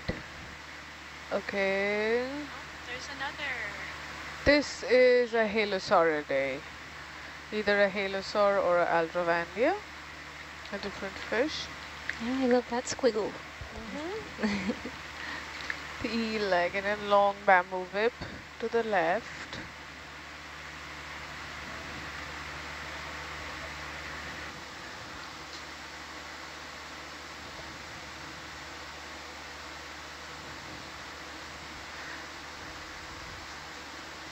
Another This looks like one of those. Another metallogorgia. Fossils. This looks like one of those beaked whale fossils. Oh yeah, I was probably. gonna say it looks not like a rock. Should we do all stop and take a closer look, or? Over Quick zoom if you want. What's the speed of our ship move? 0.3. Full zoom. Because Oh, we're no. just going to image Beaked it. whale. Yeah, we can't. Oh, wow. I don't think we can. We can't do what? I don't think we're allowed to collect it. No, we are No, not. We are not. Absolutely We are not. not. That's not only a National Marine Monument thing, that's a General general oceans yeah. thing. Collecting whale bones is not Like permitted. Marine Mammal Protection Act or Yeah. something like that. Unless you're a museum. Oh, they probably use carcasses for that wash up. No. Oh, you mean like if they were to Natural history museums. Oh, yeah. I'm not sure what they do for that. But yeah, they wouldn't get it from a whale fall on the seabed. But yeah, probably if it's a modern day whale, they would probably do it from like a beached thing. Yeah. That's a cool find though, and it looked like it was coated in the manganese, so that's interesting. I'm really curious how long that's been there. Yeah, I mean, if it has the manganese on it, it's not recent. It's amazing. Yeah. Right, because that accretes over like 1 milliliter per. I couldn't put a number on it. I'm not really sure. It's very slow like though. 1 millimeter per 100 years or something like For that. 100 years? Or let me look it up. Yeah, I think you guys were mentioning it the other day. That's I think it's a lot slower than that. or 0.1 something. Yeah, it's 0.1 per maybe. 100. Okay. Some number that was being. So I just spoken looked it up. There's this resource from Core. It says manganese accretion rates range from 1.7 to 8.7. Oh no, I don't know what this unit is. Oh, MRN. I don't know what an MRN is, Yeah, but it's per 100. Nano. No. Okay, let me find another one. Per 106 years. That's a random unit. Okay, here's another one from HU journals, so that should be good. Millimeters per million years. Yeah, that millimeters per Per, million. yeah, that makes more sense. That tracks more with That's so amazing. this would be another in the Helosauridae family, in front of the bamboo whip.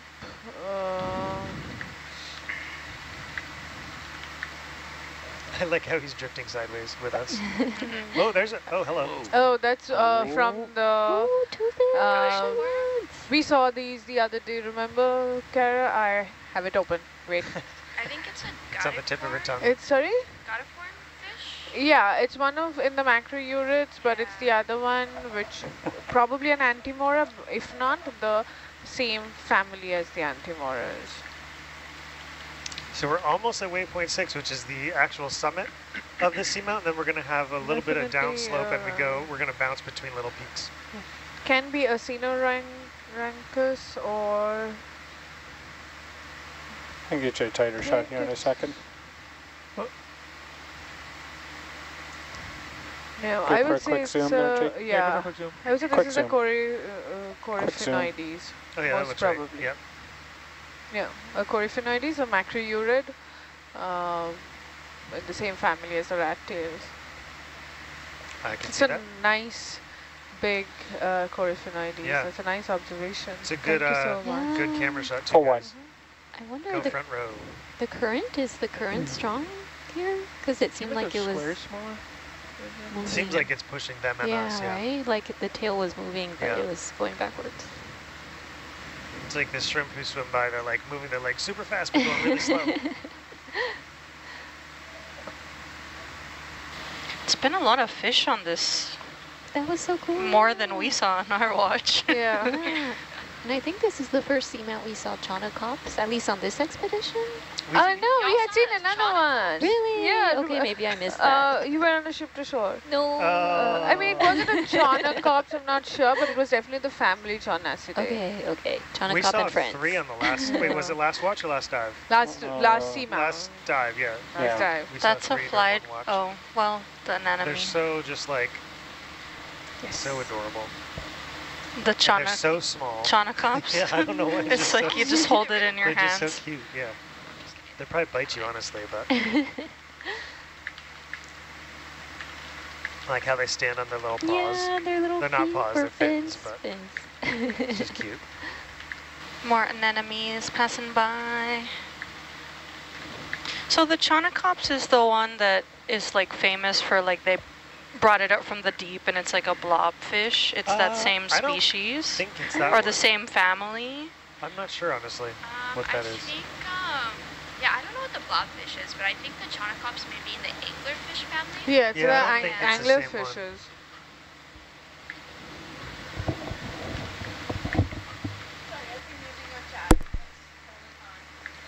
Hannah made some great biological assessments over there. They were like, where'd she get all that knowledge from? Solasterid? Yeah. I think it's so fun that sea so stars, pretty. their family name is asteroid, is it because they're stars? I think it's fun. We got a sea urchin here, and a coral, and a sponge, and it's like a whole, It's a party.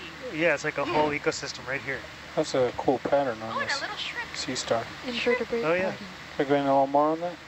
This is like if Patrick grew extra arms. It's Mutant Patrick. Unit of Patrick. We have one Patrick. Mutant. Yeah. We have one. How would you? How does he wear his pants? Oh, wow, that's interesting. There's a shrimp underneath the sea star. Which part would be pants and which part would be shirt? Beautiful shot.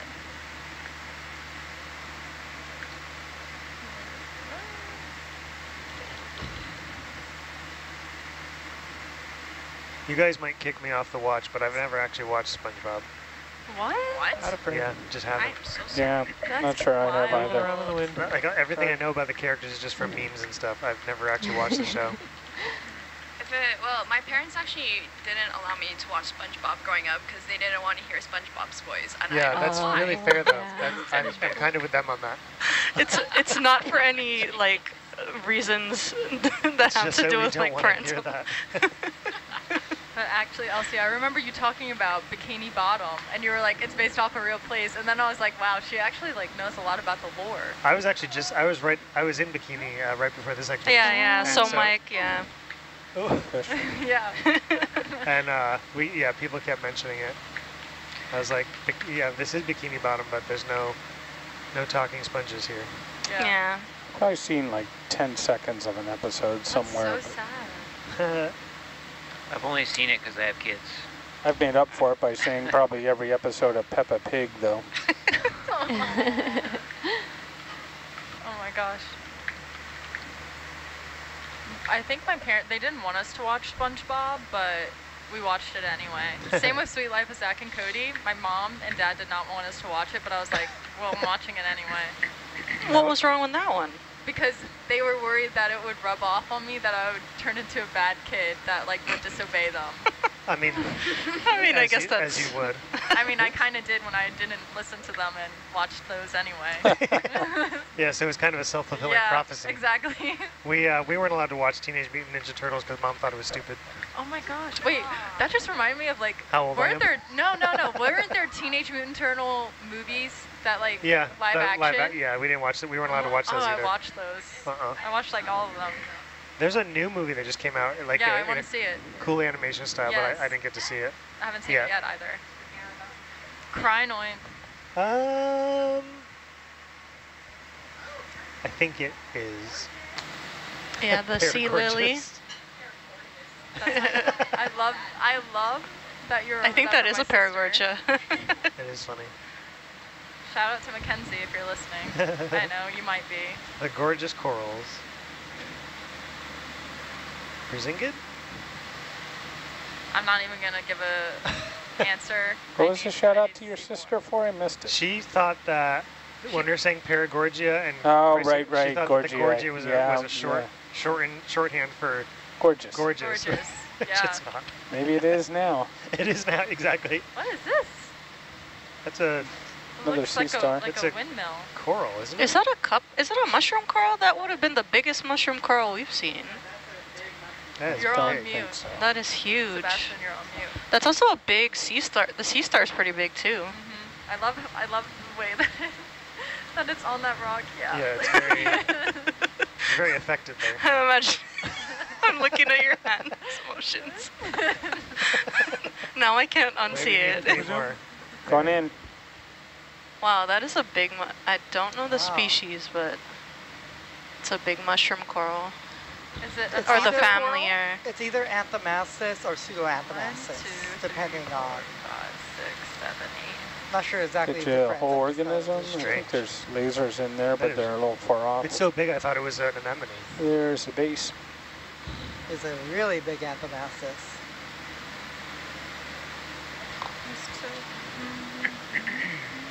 Not hearing anything from the science chat, so. Any interest in that sea star while we're here? Yeah, may as well. I really can't see anything except the hand now. I couldn't. That was the first thing that came to my head as soon as I saw it. Good. I mean, even the coral's bent over looking at the star. I mean, look at it. Looks like fingertips. Like. Yeah. Like. It looks like it'd be nice to pet.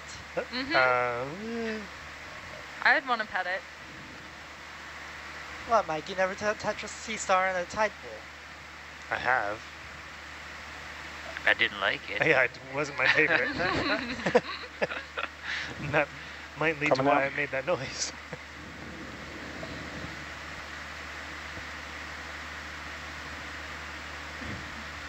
It's like it's holding on for dear life. It's a rock climbing sea star. Oh, wide. No push. Little push. It's like turning your scuba tank on and then a little turn forward. Which I know you don't have to do anymore, but I still do. No. Look at all these pillow lavas, aka also rock fragments. Wow, I feel like we're so far away from it. Wow.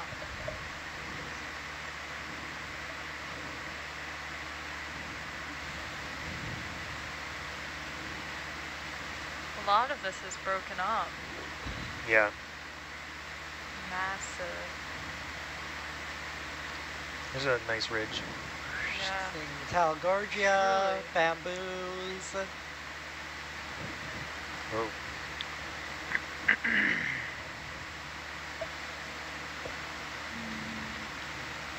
And we had a bunch of questions in the chat asking about the collection of the fossil or the marine mammal parts. So remembering previous collections. So if you'd like more information about that, you can go to NOAA Fisheries webpage, Endangered Species Conservation and Protected Species Parts, and their special permits for research or for other reasons that they outline there on that website. So if you want more information about that, feel free to head over there. Yeah, and there may have been, I'm not familiar because I've been away from Nautilus expeditions for a bit, but there may have been instances in previous years that there have been collections done, and that would have been under specific permits to do so, and I don't know what that was, but I know that we are not permitted this expedition to touch or collect. So if anyone's seen that happen with other live expeditions, either us or Okeanos, that would have for sure been permitted, but I can't speak to any specific instance on that. Right, and it might be like a case-by-case basis as people apply for permits. Certain scientists or PIs may have their own permits to do that sort of research, and that would have been worked out with OET and the, you know, the scientists and the permitting agencies. This looks like a low bait flow.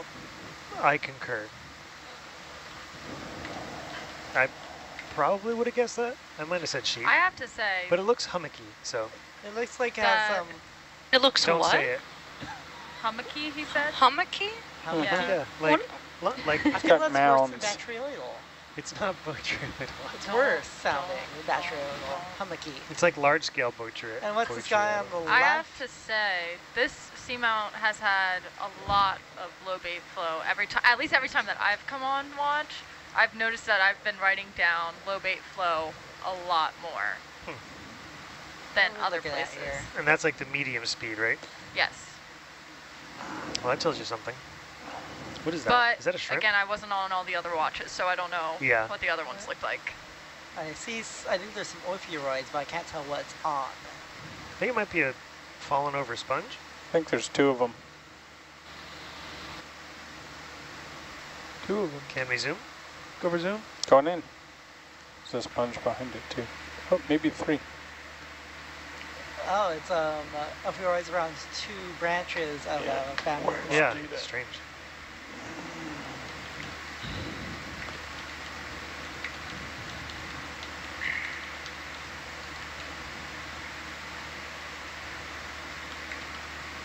Ta-da.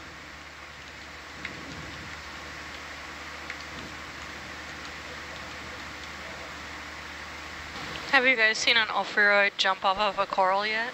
Several. Yeah. That's always fun. We've seen them abandon ships as we come by. Yeah. Like, it's too bright. I gotta go. It's pretty funny. I've seen them on the seafloor jump. What? Yeah. Like jump up into the water? No, just forward. Oh. We had a squat lobster jump onto the porch of the vehicle. Yeah. And he was like, ah.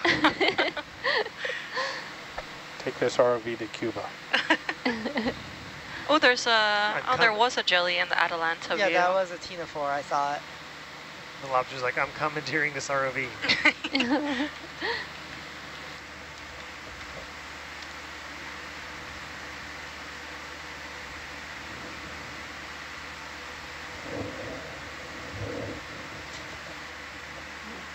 Oh, there you go. See it? Oh, I forgot to switch too. Wow. Oh, is this the Tina? Yep. Is this the Ctenophore? That's probably a No, not the one siphonophore. they saw. Wow, it's okay. Is that a siphonophore? Can we get a zoom in on the head? Go for zoom. Gone in. Holding here, letting it come to us. Gone in a little more. Where are you? Hurry up, because it's impossible to focus. I am leaning towards this being a very weird looking siphonophore. Yeah, it looks like ones we saw off Spain. Oh, it's like breaking apart. Yeah, it's like colonies.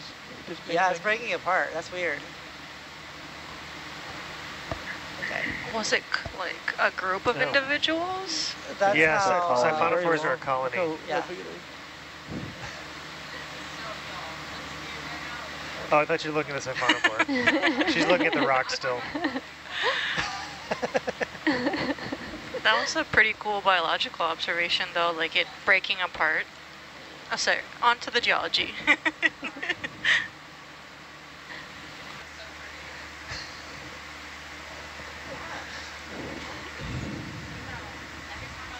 Hannah, you're muted. Thank you. I'll turn up your side tone, so you should hear yourself pretty loud when you're not muted. Can you hear me? Yeah. Hold on just a sec. You're at psi, right? Can you hear me now? Yeah. Yeah. Okay. Yeah. Okay. I was just saying, the low bait flow, I'm amazed by how much of the seamount that every time I've come on, it's just been low bait flows, usually. So, And it's Hannah, beautiful. if you say something now, do you sound louder in your headset than you did before? Yes. So that's a good way to tell if you're muted or not. Okay. Thank you. Sure. And then the other good test for volume is if you put your lips out like you're kissing, they should touch your microphone. That's how close it needs to be. Gross. It should or it shouldn't? Should be that close. No. Okay, well now it's that close. Thank you for that tip. That's why you have your own. Yeah. And it's kind of gross that we didn't used to. Yeah, and at the end of each leg, we clean all of these, and we throw away the ear thing and the mic windscreen urchin over there. Appreciated. And disinfect them all. That's probably the #1 thing you can do to prevent COVID and other things. That's, yeah, probably should have been doing that years ago. Well, these things, they are not exactly sturdy. And no, they're not. They are not exactly cheap either. But amazingly, now that everybody has their own, none of them are breaking. Yeah, they're used less, but they're also like passed off less, and also we care for our own. And it used to be at watch change too. People would take the headset off, and it would get, the cord would get wrapped around the arm of the chair, and the person who went to sit down next would just tear it apart. Yeah, no, it's a good system. Irrespective of COVID, I think it's a good system. Yeah.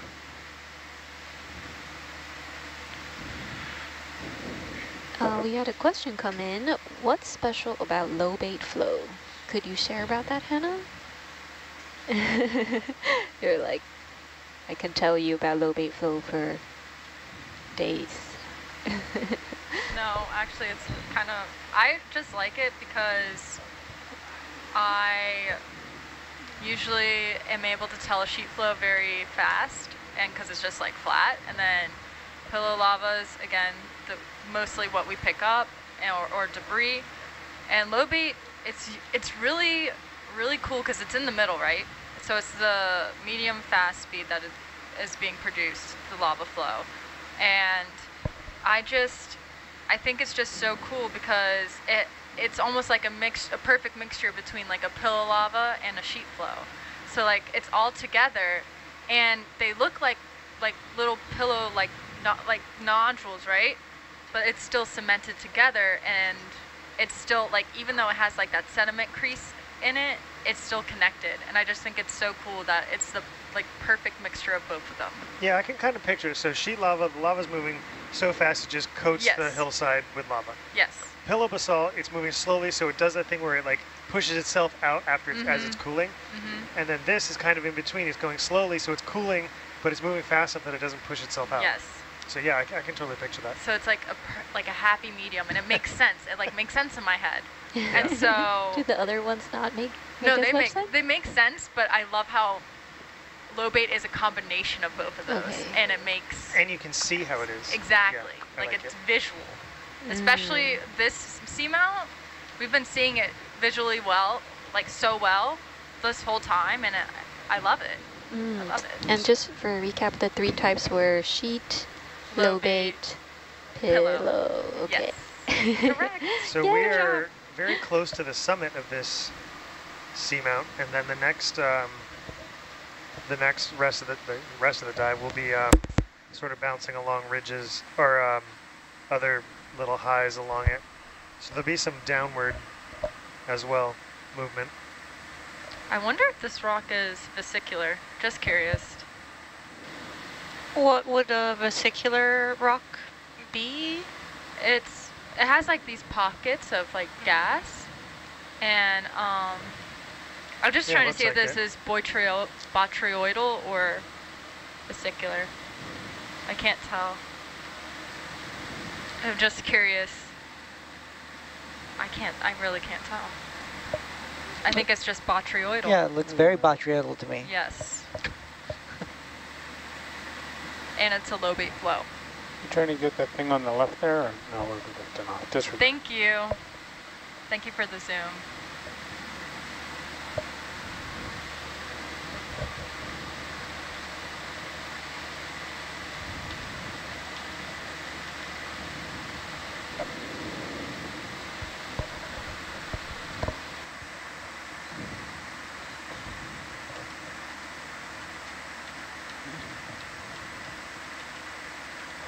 But what I've noticed on a few of the rocks that we've picked up at previous seamounts, if they have the vesicular texture in the manganese crust, then it is most likely a vesicular rock on the inside of the manganese crust.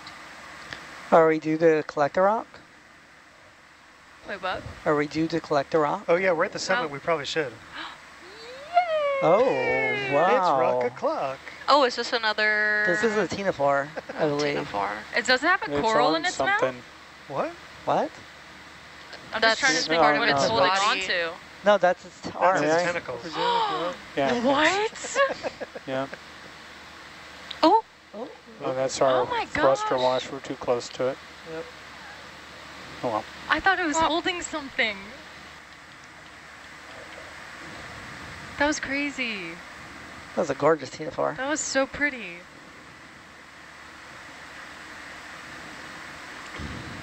Rock o'clock. So we're not quite at the summit yet. Oh, okay. Yeah, we're getting there. I think that is a good spot to take a got rock 84 now. meters Collect a rock. to go. Good idea.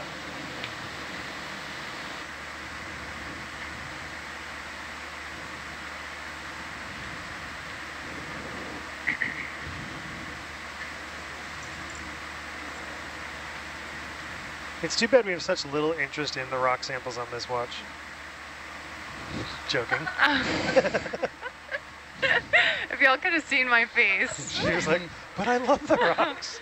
I was like, wrong. There's just no excitement Wrong. at all.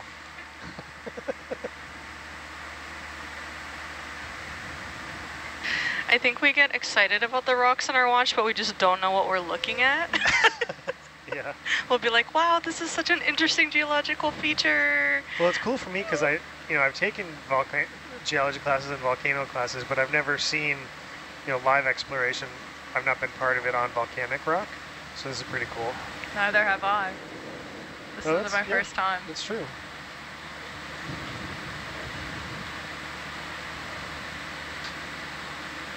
So it makes me wonder, I can't get that beaked whalebone out of my mind. Yeah. Like, how are we supposed to learn more about them and how old they are if we can't? Well, at that point, if they're covered in manganese, like what we see here, that species is probably long either extinct or likely evolved in something else by now. That makes me more interested. So yeah, I mean, it's not the sort of thing that we can just like collect opportunistically. It would have to be like a targeted. Well, that's the thing. Like, you can't do a targeted survey for whale bones because you could search for weeks and never stumble across. But we have a position now for one. So if someone wants to go through the permitting, I mean, but really, you could take that information from this cruise. If there's a, the positioning is a fair amount of uncertainty in it. It's not like we can just go right back to that spot. Well, Just saying. It's a theoretical question. I'm not saying we should have permission No, I to had the collect same thought too. I was just wondering, like, how do we... I'm intrigued by them, I guess, and I'd love to learn more about, like... From what I understand, the no collect is mostly here in the monuments, and the ones that we collected before were in international water. Okay. So I think that we were in the clear to collect those. Well, I know that we were not allowed to collect anything in off California. Or no, that was in the Gulf. I don't remember. I bet you Daniel has some actual information he can share with you at some point. We won't speculate further. I was just very intriguing. Any further talk of this is conjecture. Exactly. Are you looking to collect it, maybe extract the DNA and open a little establishment on Kauai where you recreate the organism? No. A bunch of they showed us how that went in the early 90s. Are we doing that? Are we pulling the mammoth here for the ancient dolphins? Oh, are you talking about the mammoth that they like tried to... Trying to resurrect? Yeah.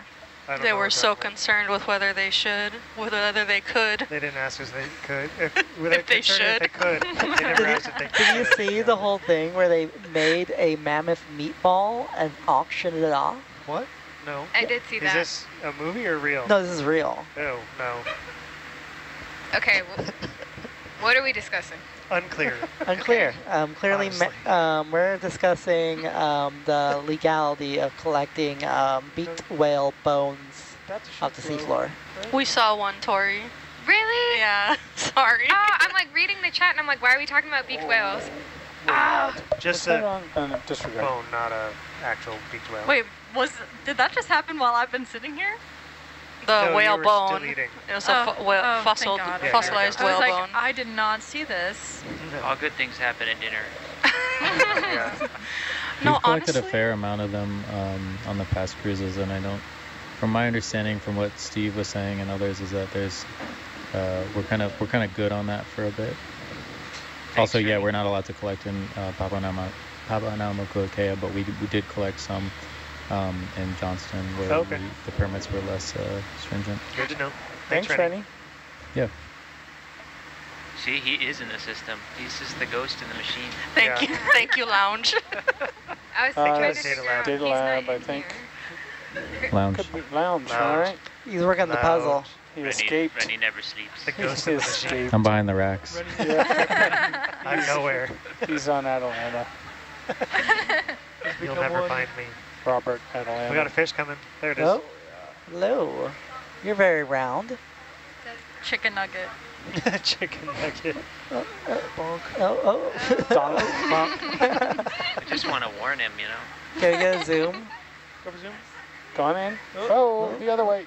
Take out. Ah, it's so cute. He's like, I can't see it. But you can't see anyway. Coming out. It's a cusk eel. Pretty sure. Poohee. I mean, they really look like giant tadpoles. Yeah, they do. Oh, come on, Harris. Pick a direction. Cannot decide on which way they want to go. So we are, I'd say this is a summit. We're right next to waypoint 6. All right. How do these look for rocks? Okay, I'm looking. Can we attach the fish to the rock? Give me a moment. I have to get situated. These look fairly rounded, don't they? Okay. Oh, we're at the summit. I didn't realize it. Yeah. Yay. So this is the highest point of our dive, and I believe the entire seamount. Yep. Woohoo! Massive. Loopy. Oh, look at those. You can't collect that. Yes. Hercules strong. Well, yeah, this will be the high point. This would be the high point. Yeah, we were quite there. You can't get 99% of the way there. That almost looks pillow, doesn't it? I know. This looks so cool. I'm not sure there's loose rock up here, though. Yeah, it doesn't look Right loose at all. Get all the way to the That's top, okay, and there's we a can big just on flamingo. this over here there could be. Yeah. Go there. We'll go look for the USGS marker. Yeah. Oh, the US. The what marker? USGS. marker. Oh, yeah, like when you're mountain climbing? Yeah. Yeah. Those are fun. Not part of the PCT. Let's see if I can like. No, I'm not going to trust myself for eyeing one this far away. I would probably look over here. We're right here. But yeah, any of those. Yeah. Bridge nap. E-brake, please. Yeah, this is probably not going to work out. All stop, please.